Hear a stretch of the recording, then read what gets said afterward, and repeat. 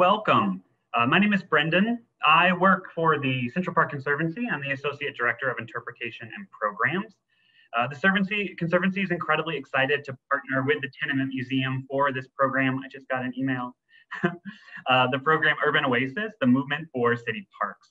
Really, especially in this moment in our history, during a time when coronavirus is making us rethink our relationship with parks, but additionally, when our public spaces are being activated across the country as sites of protest and collective action.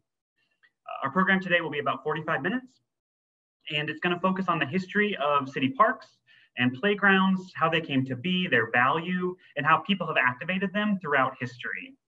We'll begin with Marie Warsh, the Central Park Conservancy historian, and then follow up with Jakub Gaweda, education specialist for walking tours at the Tenement. Now, after the presentation, Marie and Jakub will conclude with some final reflections and a brief panel discussion.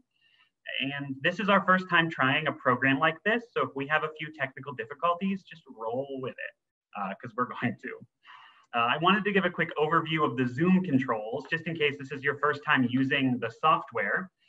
On the Zoom control bar, you're going to see a chat and a Q&A. In the chat, you're more than welcome to comment and say hello. And if you have a question, try using the Q&A. Now, we have S.J. Costello and Dolan Cochran from the Tenement Museum and Ryan Schmidt and Ian McGrath from the Conservancy on the back end, and they'll be answering your questions as we go. We hope to have live captioning for this program, but unfortunately, we weren't able to make that happen today. But the program is being recorded, and it will appear on the Tenement Museum and the Conservancy websites, and it will have captions at that time. It would be great to learn how you heard about the program. So I'm going to pop up a poll on your screen real quick. There you go. So if you wouldn't mind just clicking a button and letting us know if you came to us through the Conservancy or through the Tenement Museum, that would be greatly appreciated. All right. So I want to go ahead and get ourselves started. Let's actually bring our panelists on and let them introduce themselves and their respective institutions. So I will invite Jakub and Marie to go ahead and share their, turn on their cameras, excuse me. Fantastic. Marie, why don't you go ahead and just start and share a little bit about your role with the Conservancy and the Central Park Conservancy. Sure. Hi, everybody. This is my first webinar, and it's a little strange to be talking into this void in a way, but I'm really happy to be here.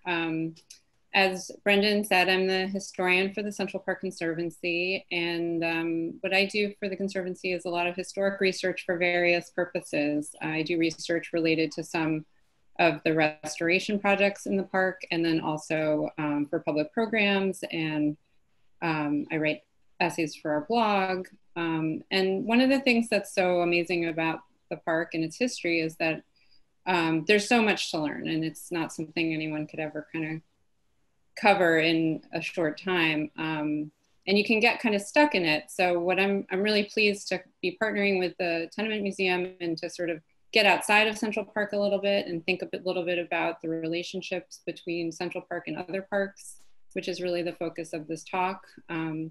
The Central Park Conservancy is a nonprofit organization that restores and manages Central Park in partnership with the city. And you know, we've been doing a lot of public programs like tours, and obviously we're not doing those so much right now. So we've taken this opportunity to kind of do these online programs and really work with other organizations. So Jakub, do you want to? Yeah. Take it away, Jakub. I can definitely in the Tenement Museum. Sympathize with those sentiments of talking to the void. But no, my name's Jakub. I'm the education specialist for walking tours at the museum. I've been there about 5 years now, kind of beginning as an educator leading programs of our two sort of historic tenement buildings built in the 1860s and 1880s. As education specialists, or as specialists for walking tours, I sort of lead and do an overview of the walking tour program. So I train educators, I write content. Certainly there's a lot of that happening now, sort of digitally and virtually. The Tenement Museum itself tells the stories of immigrants, migrants, and refugees. We do that specifically sort of through our two buildings, recreating the spaces that these people called home. And sort of we would lead you through in pre-virus times, showing you sort of the places and spaces that these people lived in, which I think is really sort of fun and fascinating because everyone has this idea and an image of a tenement in their head, whether they live in one or sort of the family legends that go with it. And then we just sort of tried to expose people to that and the history of it too. Great. Thank you. So I'm going to welcome Marie to go ahead and get the presentation started. I'll be back at the end. I'm going to turn off my camera and my mic fantastic.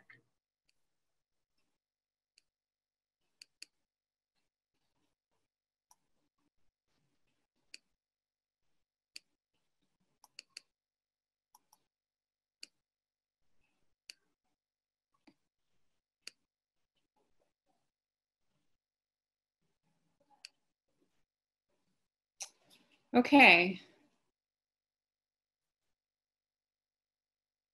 So this talk is going to be on the history of parks in New York City, but specifically the relationship between Central Park, which was built beginning in 1858, and the small parks on the Lower East Side that were built beginning in the early 1900s.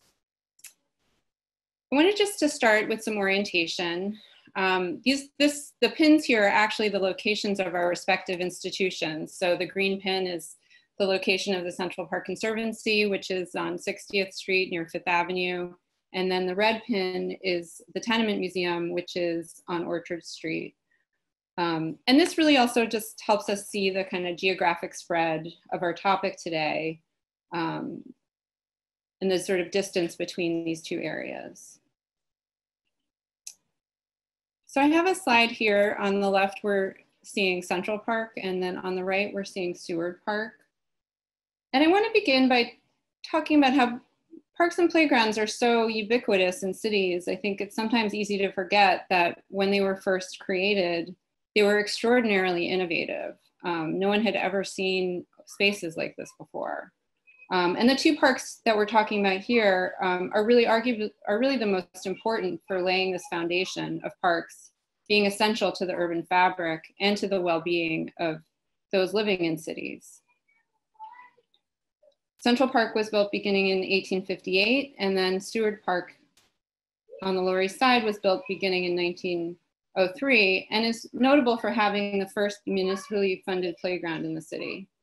And so I'm going to talk more about how these parks came to exist and how they influenced each other and their meaning today. When thinking about the origins of the parks, it's really important to emphasize that they're a distinctly urban phenomenon.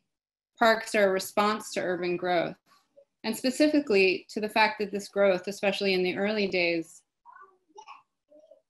was not really well planned. It was very organic. And when it was planned, there wasn't a lot of consideration for the need for open space and recreation. This is the city's grid plan. So this was the plan for the city's development in 1811, which was a very visionary plan, but it didn't really include very much open space.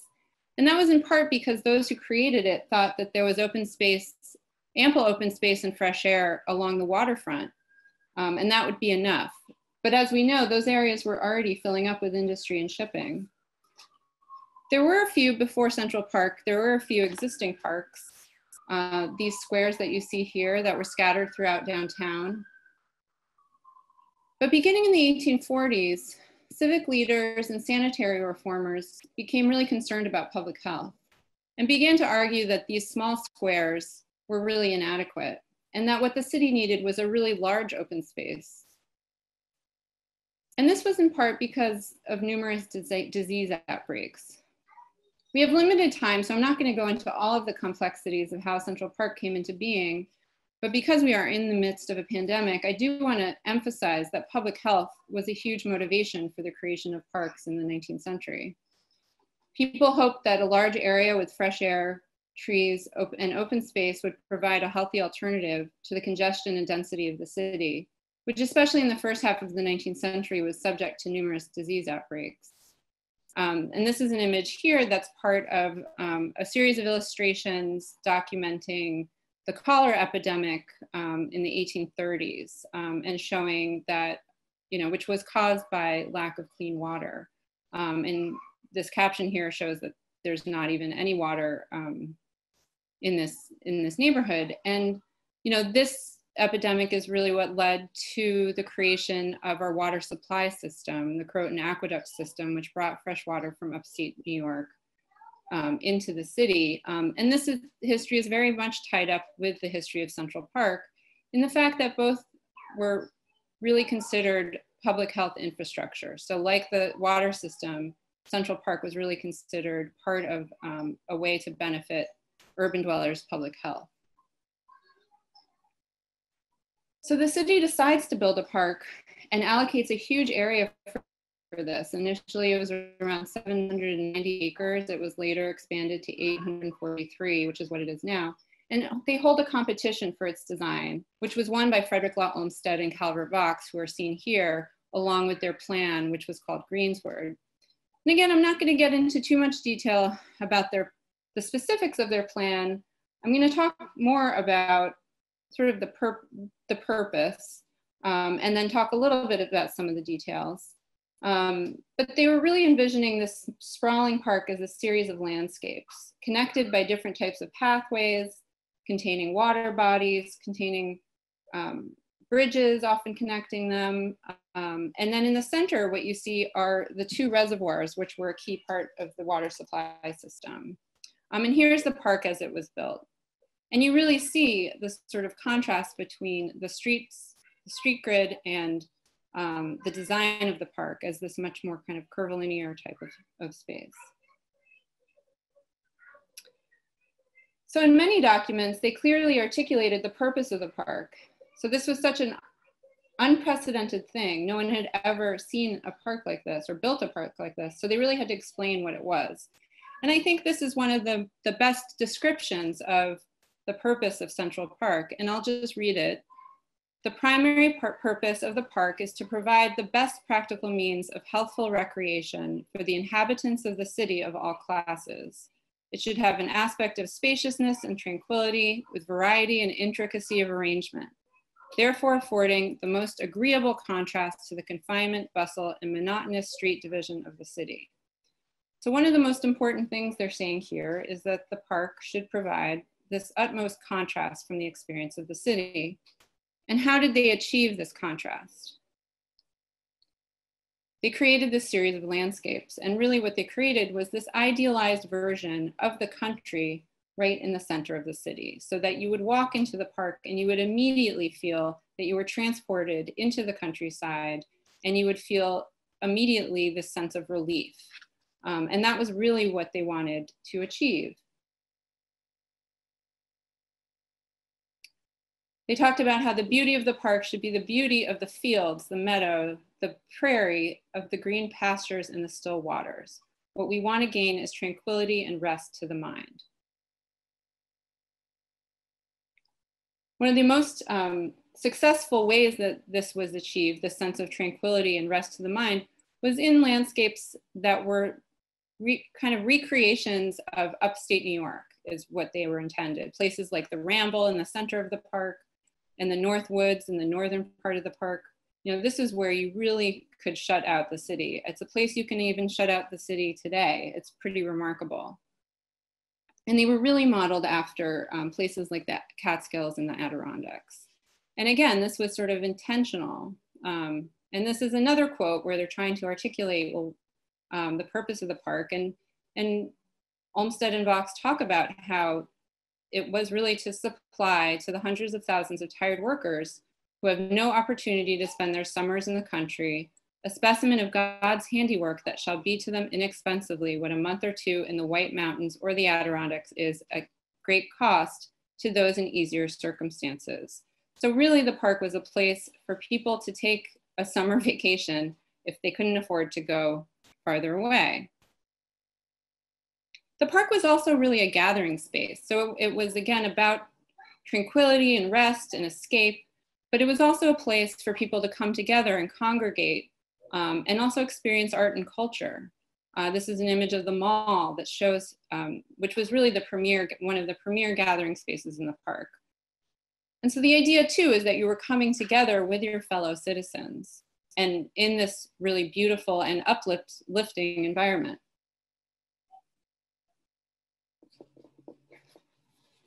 So the park was a huge success and inspired the creation of similar parks throughout the city, but there were criticisms and sort of issues that had came up in the creation of, again, what was this very unprecedented place.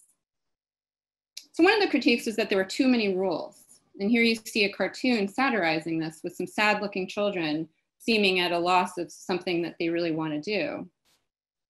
You'll see a lot of the signs in this cartoon say keep off the grass. And that's something that was often criticized, that people weren't allowed to go on the lawns as much as they want to. I think that they were open on Saturdays, but for the rest of the time, the idea was that you were really to look at the lawn, and in looking at the lawn, that would kind of give you a sense of peace, and you would enjoy the beauty of the meadow or the landscape.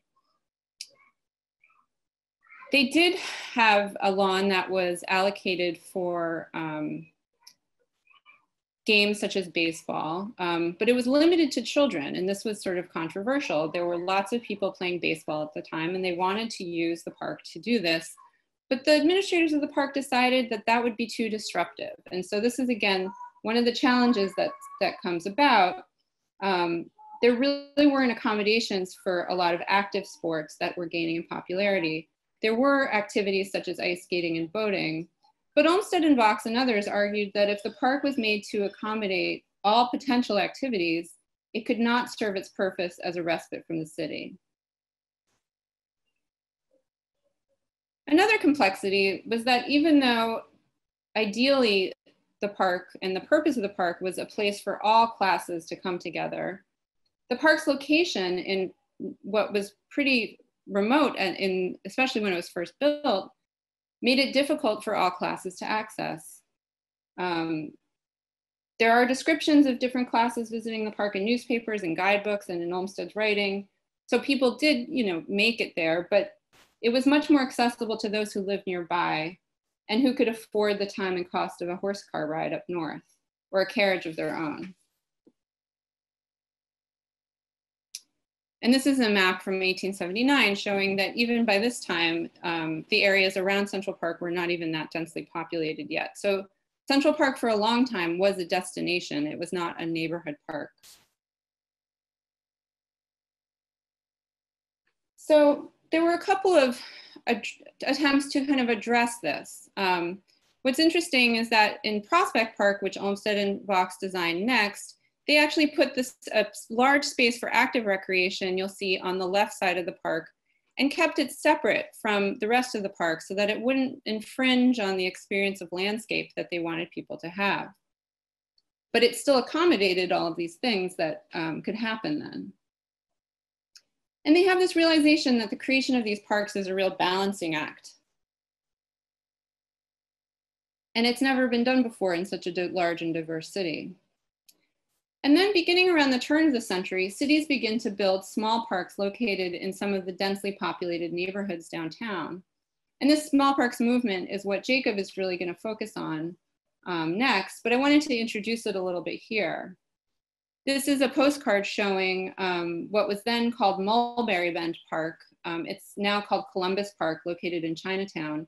And then as you'll see at the top, it was also called Paradise Park, which is an amazing name for a park. And that was because advocates for creating this park, including people like the reformer and photographer Jacob Riis, presented it as the utmost oasis from the surrounding city, which was really, building on the idea of Central Park as well. But as you see here, it's obviously much smaller and it's much more integrated and accessible to the surrounding neighborhood. Also, I want to introduce a little bit the playground movement, which Jakub is going to talk about much more. And I'm going to talk a little bit about the impact of the playground movement in Central Park. So before this period where playgrounds, as we know them today, in the sense of a separate contained space for children's play with equipment, the word was used in a more general sense as a ground for play.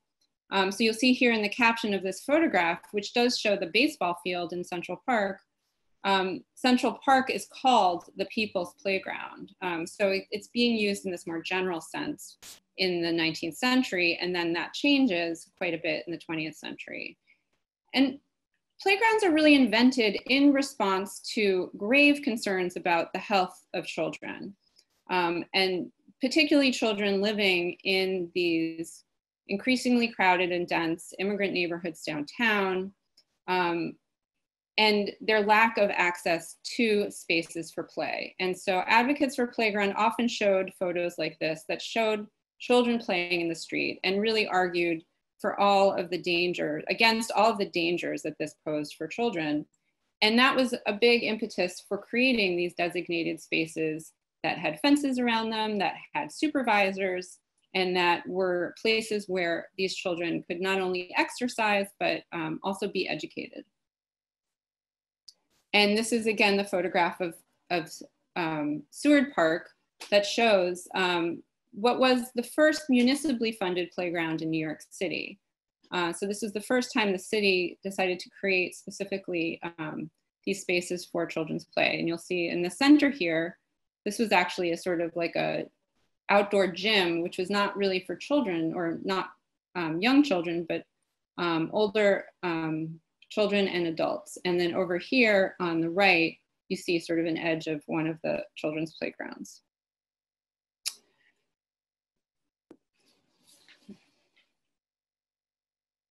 So the creation of playgrounds is a real movement that sweeps through the city and is going on in cities nationwide. But in Central Park, there are no playgrounds until 1928. But I'm showing these two images that show how the playground movement does transform Central Park, even though there are no playgrounds. So this is two images of Central Park's iconic sheep meadow, which in the 19th century did have sheep on it. But by the 20th century, I think the sheep were still around, but they were sharing the lawn a lot with these large groups of children.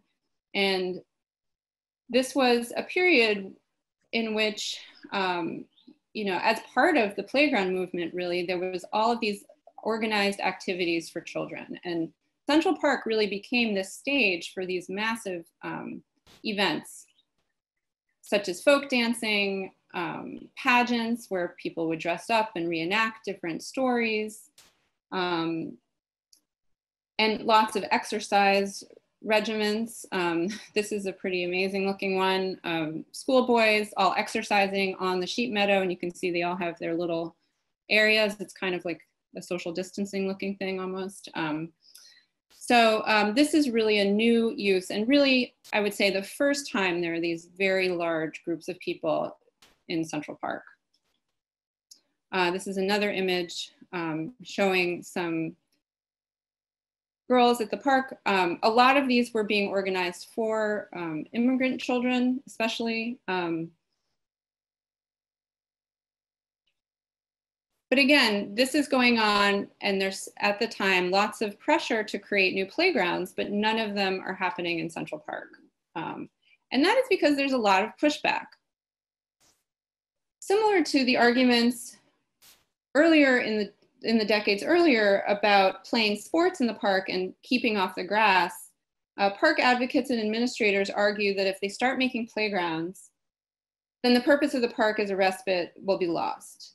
And they also argue if they start making playgrounds, they'll have to oblige all of these other proposals. So this is an illustration that appeared in the New York Times in 1918 that shows what the park would look like if everything that had ever been proposed for it was built. And as you see, there's not a lot of park left. So there was concern that if we start building playgrounds, then it's just going to open the floodgates to all of these other things. But at the same time, there was growing awareness of the need to better accommodate play for children in Central Park. So in 1928, they create the park's first playground, which is in this whole area here. They take off a section of the ball field. So this is the ball field, and they put a fence around it and create this purpose-built space for children, the first one in Central Park. And this is a view of the wading pool that was there.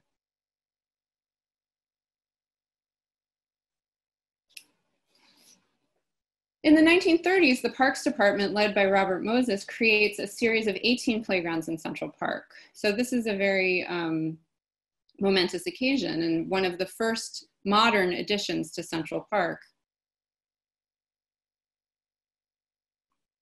The creation of these playgrounds is a great example of how park designers in the 30s were able to integrate these more modern forms of recreation into a 19th century park. What they did was they put the playgrounds all along the perimeter at the edges of the park so that they wouldn't really get in the way of the major landscapes. And what's really remarkable, and you can sort of see it in this picture, is that early on, these playgrounds did not have fences or big, tall fences around them. They had kind of little fences demarcating some of the space. And they were really meant to be more open to the park. That changed over time because of security concerns. But I think it's notable that they were trying to figure out a way to balance this use and create a sense of these play spaces as being connected to the park. And so what I've tried to show here is that we have the creation of Central Park, which is really what leads to the development of the small parks downtown. But their evolution, and particularly their focus on playgrounds, is what has a really big impact on Central Park. So there's this real reciprocal relationship here. And I'm gonna have Jakub take over now, who is gonna talk more about the small parks and playground movement and how it transformed the Lower East Side.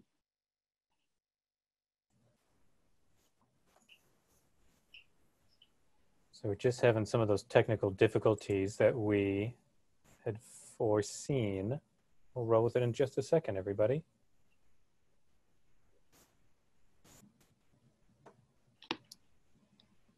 Marie, could I ask you to stop screen sharing? It doesn't seem like I can override your Okay, I just PowerPoint. did that. There we go. Thank you. All right. I mean, I was quite surprised to sort of hear that Central Park got their playgrounds as late as the 1930s. Kind of considering having grown up in New York, I always thought they were just sort of there forever. But what I wanted to start with is this little map. You started, Marie, with sort of a map showing where the Tenement Museum in the Central Park is. I just wanted to highlight a little bit more of sort of the three places that we're going to be talking about today. And the one over here, all the way on the bottom right-hand corner, the Tenement Museum is that one in blue. I want to start with Seward Park.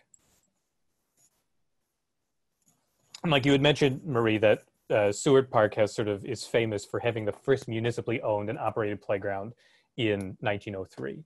The origins of the playground go back a few more years to about 1899, when there was a group called the Outdoor Recreation League that had started a playground there on essentially what was condemned lots and condemned land.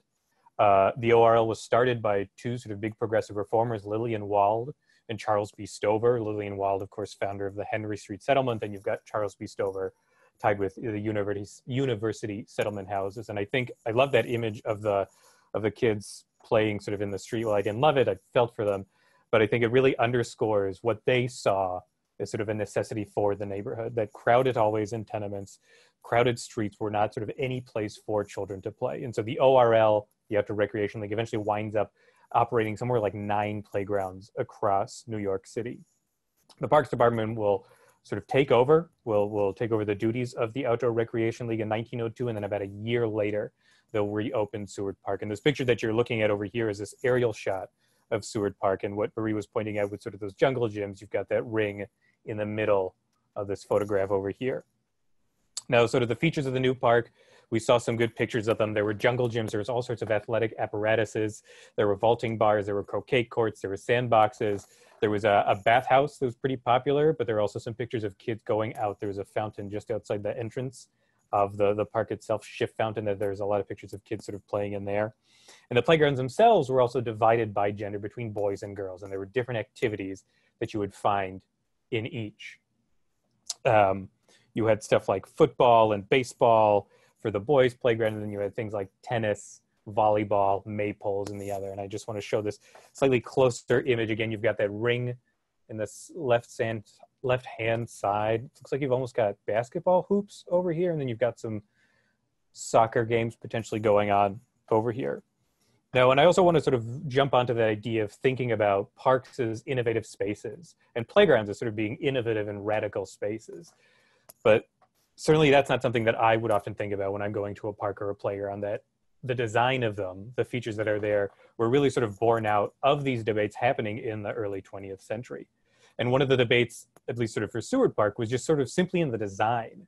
In 1902, the Outdoor Recreation League, when their Parks Department is deciding to sort of rebuild Seward Park, they propose a design that isn't too dissimilar from today, or in the sense that it had sort of all these playground features.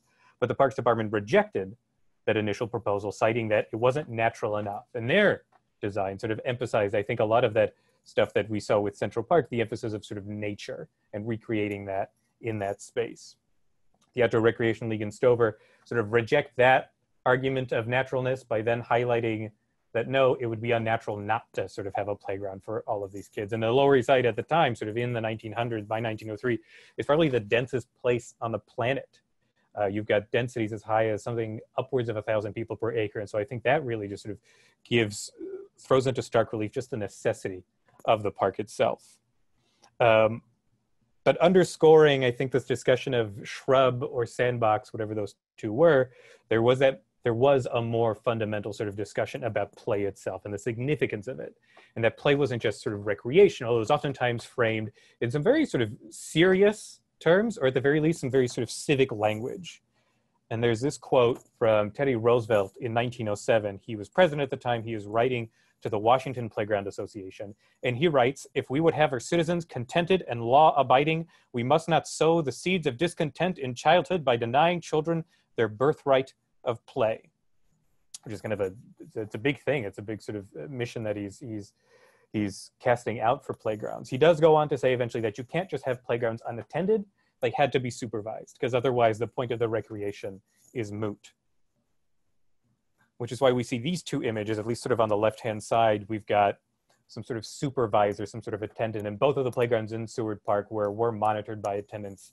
And the one on the left, you've got a calisthenics, some sort of morning workout, and then you've got those, a game of tennis and volleyball going on the right-hand side over there. I think talking about play, though, and talking about the seriousness and the civicness of it, and sort of the necessity of good play sort of leading to good citizens, I've got another quote, this time from the Journal of Education in 1913, that frames what happens if you don't have this structured play, if you don't have play done in sort of a proper way. And the article writes that aside from bodily injuries, which always do result from free use of apparatus, come the infinitely more serious soul injuries from unrestrained domineering, combative, cowardly, or other bad traits. Which I think the quote itself is fantastic. And so that the fairness and cooperation that you're learning by playing a game of baseball or basketball, or whatever, exists far past the game itself. And I think the Lower East Side at the time was such a heavily immigrant neighborhood. A lot of Eastern European immigrants generally coming over from Russia, Austria, Hungary, and Prussia, that perhaps this desire to grow or this desire on structure may have been felt even more sort of necessary. But that wasn't the only way that you could get at this idea of sort of teaching civics to children, nor was it the only way that existed. What you've got here are two images of a park actually in Hell's Kitchen called DeWitt Clinton Park. It was the site of, in the beginnings of the Children's School Farm Movement, which was run by a woman named Frances Grissom Parsons, which I know you've written about a lot, Marie. Seward Park had their own children's school farm. I couldn't unfortunately find any images, but I just wanted to show these two. On the upper left-hand corner, you've got sort of some crops going on, and kids on the bottom right over here tilling soil or digging for whatever they are. And I think, again, that goal is twofold, that you're teaching children horticultural things, agricultural things, things that they would get exposure to otherwise. But then through that, you're teaching them these virtues that would be seen as sort of necessary to becoming good Americans and good citizens. And it's this interesting projection of this very rural, agrarian, almost Jeffersonian ideal. It's in such sort of an urban place. I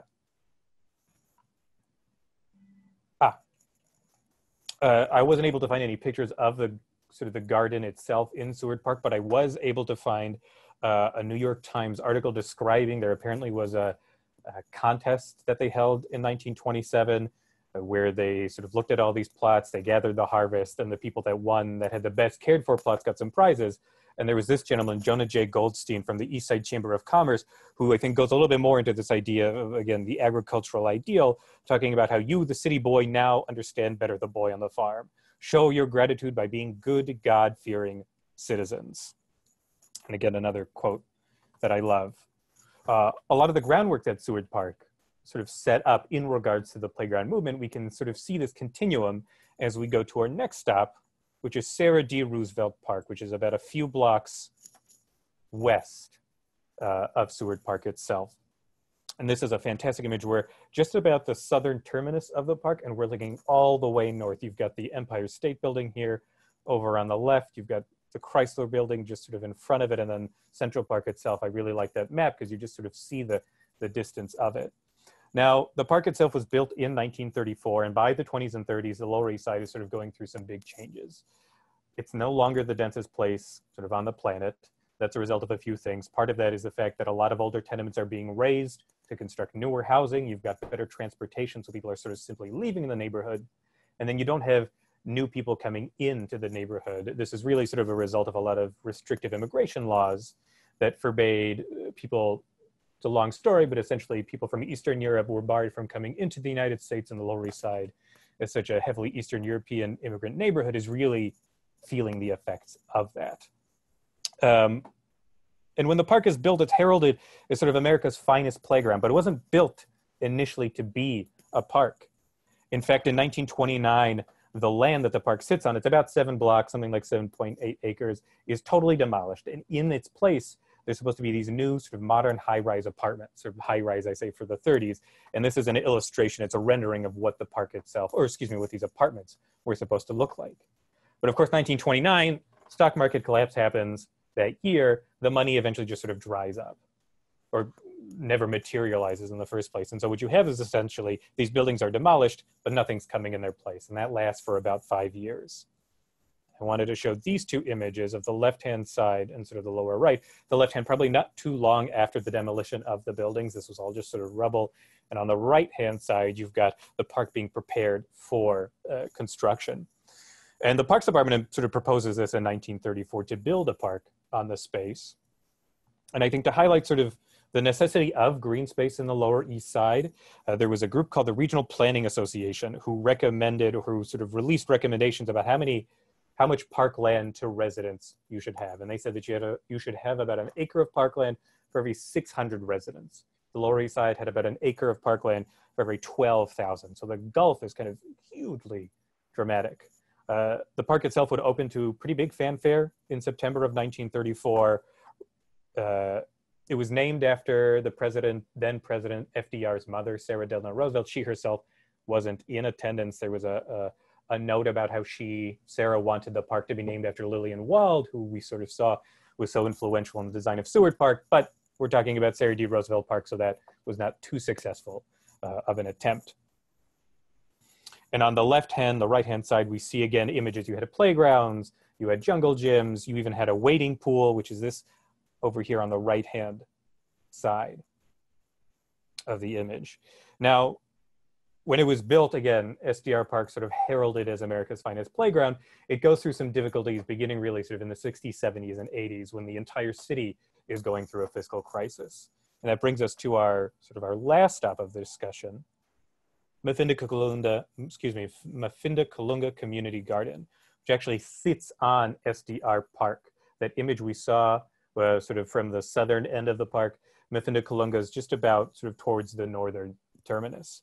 Now, the history of Mafinda Kalunga really begins in 1982 with something called the Roosevelt Park Community Coalition. They were a group of sort of residents of the Lower East Side who banded together, and then in 1983, they occupied this lot of land. Now, the Lower East Side at the time had a fairly sort of diverse mix of residents. You had a lot of Puerto Rican migrants. You had a pretty substantial immigrant population coming from the Dominican Republic, the different parts of Asia, and then you also had a lot of Black residents calling the Lower East Side home. But like I alluded to just a second ago, it was also a neighborhood sort of suffering the effects of New York's fiscal crisis. And there's not enough time to cover this in any sort of depth that the topic really deserves, but essentially what's beginning to happen is New York City is going bankrupt. It's having problems paying sort of for any of its basic municipal services, and neighborhoods are left sort of abandoned and left to fend for themselves. And this is an image from the 1980s that I think shows you what the Lower East Side would have looked like. You have a lot of abandoned lots sort of happening in the neighborhood. And the people who are left are deciding to reclaim this space on their own and to revitalize a lot of these places. Now today, Mufindi-Kalunga has something called green thumb status, and this is actually born out of the fiscal crisis of the 70s and 80s. This was an easy way of essentially a bankrupt city who had a lot of land to be able to, what they essentially did is they recognized all these small community parks as park space without actually having to devote the money towards maintaining them. That this was something that the volunteers did. There is a bit of a problem that we sort of see happening in the 90s where a lot of these lots are then being sold off as the city gentrifies and as it revitalizes. And what eventually happens is that in 1995, Green Thumb is sort of officially folded into the Parks Department to sort of preserve those spaces even more. There's some stats that say at its height, it had about 1,000 community gardens all across New York. Today, it's somewhere between, sort of hovers between 500 and 600 from what I've been able to find. But I think even just ignoring the legalistic mechanisms that preserve these spaces, it really kind of comes down to, I think, the people who maintain this garden on a daily basis. And I think certainly this discussion of reclamation of space and a sort of civic resident activism, I think does have a lot of certainly comparisons to today of people sort of reclaiming space in light of all the protests that have been going on as we maybe participate, or as I think just we sort of broadly witness all of the movement sort of for racial justice.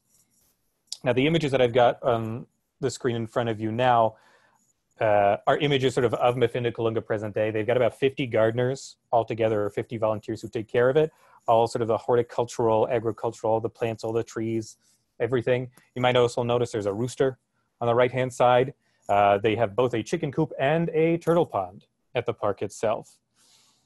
In addition to this, they also host events, there's programming, they do sort of, they have relationships with a lot of the institutions around the neighborhood itself. And so I think from Central Park to Seward Park to SDR to Mufindi-Kalunga, we're seeing that sort of this narrative about park space doesn't live in isolation. I think I just really want to highlight again that reciprocal nature of a space that's sort of as big as Central Park influencing the small parks and then having that feedback into that. Which I'm going to bring you back, sort of, Marie, to perhaps give some sort of closing statements before we open it up a little bit. Let me stop my share.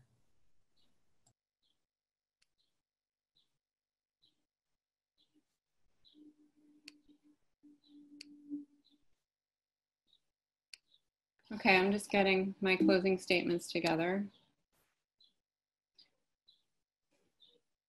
So part of the reason we came up with this program is because the pandemic has really made people appreciate their open spaces and parks in new ways.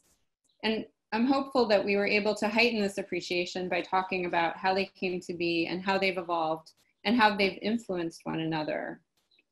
And I want to end with a few images and talking a little bit about how the pandemic has impacted Central Park. Because I think, you know, what's really interesting about the history of the parks is also how they are so informed by everything that's going on in the city. And you saw Jakub's photos of the fiscal crisis and how that really leads, the abandonment really of these spaces leads to the creation of community gardens. And so all of these spaces, they're not isolated. They're always being informed by the events of the city. And what's been really remarkable in Central Park in the past few months is that, you know, there's fewer people without all the tourists.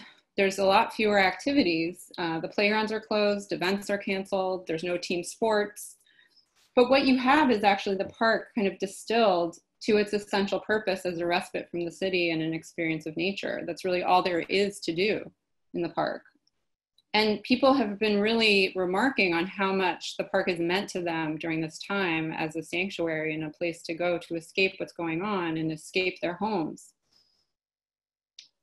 And these photos show that despite everything that was happening this spring, it was still one of the most beautiful springs. During the past few weeks, we've also seen new forms of appreciation and reclamation of public space. as our parks and streets and bridges have become spaces for protest and gathering and marching and mourning. And even in this very short time, we've seen these even larger, kind of more physical transformations or more permanent additions that are marking this movement. And I've been really struck by this image and some of the murals that we've been seeing, and how this is really kind of irrevocably transforming our public spaces. And this is a very important part of the history of public spaces, and I think it's important to acknowledge that. And so reflecting on the role and meaning of public space right now, I'm drawn back to the purpose of Central Park, which, it wasn't a place for protest during the 19th century, but it really embodies some foundational ideas about the meaning of urban community that I think are very important to think about right now. Central Park was built on the premise that living in cities was unhealthy and had dehumanizing effects on people, and that being together in a more beautiful and natural and healthy environment with opportunities to gather, to exercise, to be in nature, all of those things would help alleviate the dehumanizing effect of cities.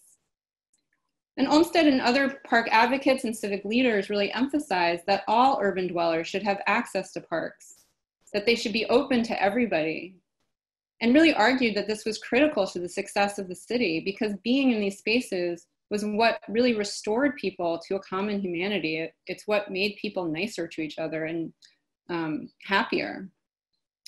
And I want to acknowledge that equal access to open space and nature is an ideal that still has not been totally achieved in all our cities and needs more work. But I think it's important to recognize that a lot of this thinking about it really comes from the early days of these parks, and Central Park, and then also the small parks that Jakub has been talking about, and sort of creating access to playgrounds for children as being something all children deserved a place to play.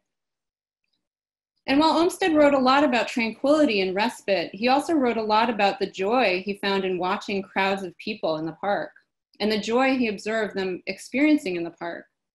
He talks about groups of people, and this is some quotes from him, with an evident glee in the prospect of coming together, and how he sees all classes largely represented with a common purpose. He talks about how they're not intellectual, they're not competitive, they're not jealous when they're in the park. And he observes that they're there on the same terms. They're all there to enjoy the park. And he concludes this one particular passage by saying, each individual adding by his mere presence to the pleasures of all others, all helping to the greater happiness of each. And I think that's just an important message to think about, that, related to all the things that are going on, that we're all kind of here to help each other, and being in nature and being in parks is important for our sense of community. So thank you. I think we're gonna go to a little Q&A with Jakub. Yeah, Jakub can come back on. I want to be really mindful. First off, I want to thank Marie and Jakub so much for the information, for walking us through what's a really exciting history, and one that, with a presentation that raised a lot of really great questions, that raised a lot of topics that people sound like they would like to continue to explore, including the farm movement, including the parks movement in general. And I also want to recognize that this is a 45-minute program and we are now over time. So what I'd like to end with actually is one question for Marie and Jakub. I would love it if you wouldn't mind just sharing what your local park is and how your appreciation of it might have changed in the last 3 months or 2 weeks. And then I've got a closing remark or two, and then we'll go ahead and sign off. Jakub, do you want to go first? Yeah. So I'm in Hell's Kitchen myself, so I'm not too far away. When we saw those images of the children's school farm in DeWitt Clinton Park, that's not too far away from where I am. That's not too far away from where I went to college. That was oftentimes a place I would sort of ride by. Every October, there's It's My Park Day, which you sort of volunteer, plant, clean stuff up. And so I remember doing that a few times. And so now I sort of taking walks. I've gone there a few times, and I think sort of I had a little bit more space time to appreciate that. There's a great Doughboy monument to the First World War, which I enjoy. I've also been making a lot of use. I'm not too far away from the water, so I go sort of on the Hudson River Greenway, I guess, up and down. I like to ride my bike there. And then I was also shocked to learn, or surprised to learn, not shocked, it wasn't that big of a personal shock, was that there's a park not too far away in Chelsea that is named after the guy who wrote, not The Nightmare Before Christmas, 'Twas the Night Before Christmas. Clement Clark Moore, yeah. And so I think, yeah, just sort of an appreciation of maybe the smaller spaces that I would have walked by without giving too much of a thought. Yeah, that's great. It sounds like you've been doing a lot of exploring. I think that it has been really interesting to be a little more focused on the things that we have access to and that are close to us that we may overlook or maybe just go to once in a while on a weekend. I live close to Prospect Park, and it's been really interesting to be exploring that a little bit more and thinking about, you know, we're talking about relationships between parks and thinking a lot about the relationship between these two parks. And also really seeing people enjoy the park so much has been really inspiring. Just again, the way it's been this kind of respite and sanctuary for people. And then the other place I've been visiting is not a park, but a cemetery, Greenwood Cemetery, which is a really remarkable space that I highly recommend if you're able to. It's really, really beautiful. And it's also interesting because you can't walk dogs there, you can't jog. You really can just walk around. You're not supposed to picnic. And so you really do get a sense of, and it's a longer story, but Greenwood Cemetery was influential in the development of Central Park and the design of Central Park. And so again, that's another place I've been thinking a lot about connections between these other green spaces. So yeah, I feel very lucky to live near these green spaces, and I have definitely appreciated them more. Great, thank you very much to you both. I now invite you to wave goodbye and turn off your cameras and your mic. Thank you for coming. Thank you everyone for coming. I want to thank all of you for joining us today, and especially again to thank Marie and Jacob for their contributions to the discussion.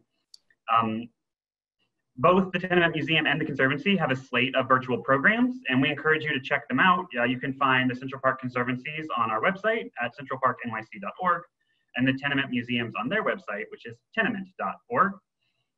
In addition, I want to take a moment to acknowledge a really dire situation that cultural institutions are finding themselves in right now. We have been in parks because we can't be other places. And so if you have the means, please consider making a donation to either the Conservancy or the Tenement Museum, however small, just to help us all continue our work. The last thing, there's so many questions about resources and people wanting to learn more. And so what I'm going to pledge right now, and you can hold me to it because this is recording, in a follow-up email that we will send, we'll add 3 or 4 additional resources where you can go to look for more information on some of the topics that were raised today.